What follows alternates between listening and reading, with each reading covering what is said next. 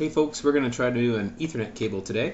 You need Cat5e cable, you need an RJ45 crimper, you need some RJ45 bits. Take the crimper, pull a nice rubbery bit off the outside. You need to strip the rubber stuff off. Just try this again. I learned how to do this morning. First time I ever did it. It's really not that bad. You get them open. You untangle these little dudes so that all the wires are free, like this. And then once you get them untangled, they go in a special order. You'll see there's a link next to this video that tells you what the order is. Okay, untangle them like this. Now, the reason why you'd want to do this is because these little buggers can cost an awful lot of money, and if you're looking for ways to save money and you want to network your classroom or something, this is a really, really great way to save a lot of petty cash. So it goes orangey thingy, and then this one over here, and this one over here. Just follow the little model that's on the page there, and you get them all nice and lined up. Okay? One after another. And the idea is to make them go side by side. So you kind of take them and you kind of wiggle them back and forth. And wiggle, and wiggle, and wiggle. And you wiggle them up.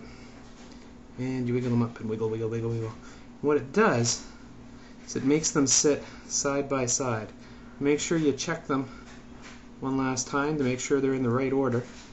In this case, the right order is orange dot, orange, green dot, solid blue, white dot, green, brown. Wiggle, wiggle, wiggle, wiggle. Wiggle, wiggle, wiggle, wiggle. Okay. These are almost ready to go.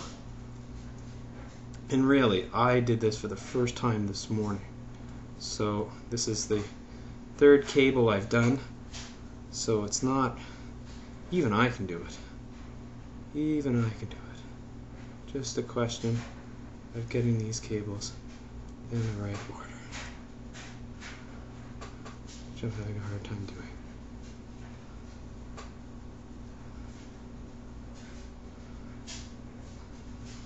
There.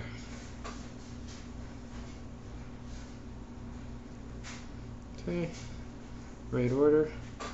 Hold them with one hand, like this. Cut them off about an inch, or a little less than an inch from the end. Cut.